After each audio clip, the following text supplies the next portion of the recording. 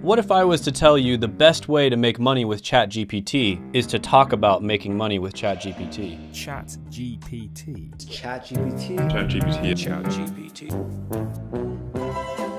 With all joking aside, I've been using ChatGPT for months, and I know a bunch of other business owners that are as well. And I can tell you, it is really good at performing certain tasks. And these are tasks that you could come in, start a side hustle or a business with, and it wouldn't require any startup cost, and it's really easy to do. And the first one that I'm gonna talk about is prompting operations consulting. And what this basically is where you're gonna go to business owners and you're gonna consult with them on how to make their day-to-day operations more efficient using ChatGPT, and specifically coming up with prompts that are tailored to their business. And there's honestly so many different ways you could do this. You could work one-on-one with them, or you could start a service, or you could make tutorial videos, or you could create prompts for different types of businesses in order to get leads to your business. And let me show you exactly what I mean. So there's this really cool extension that you can download on Google Chrome called AI-PRM. So you would download the AI-PRM for ChatGPT, Google Chrome extension. You're gonna go ahead, add it to Chrome. And then on ChatGPT, you're gonna see all these different automated prompts that people have already figured out